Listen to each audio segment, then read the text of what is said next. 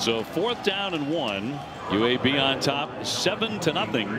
Harris getting a lot of work early in the Miami running attack. 4th and 1 on a handoff, and Harris breaks it free across the 50, at the 40, the 30.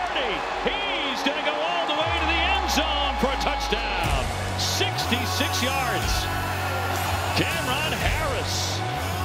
The biggest thing is he has taken care of his body. And I think he has learned the game, the X's and O's, how to do it, what to do, and when to do it. You know, it's now second nature to him. I think he has improved in his pass protection. He has mastered it, catching the ball better this year.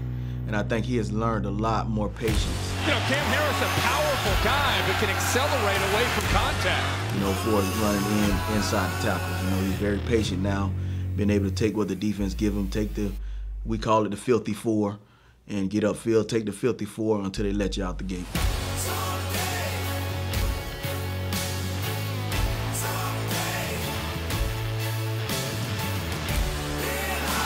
It's Harris busting into the end zone for a touchdown. Boy, he's so tough to bring down on that first tackle. Not only on the field, it's just off the field. I try to be a better man, better person. You know, I try to do everything that the coaches want me to do as a better person and a better player.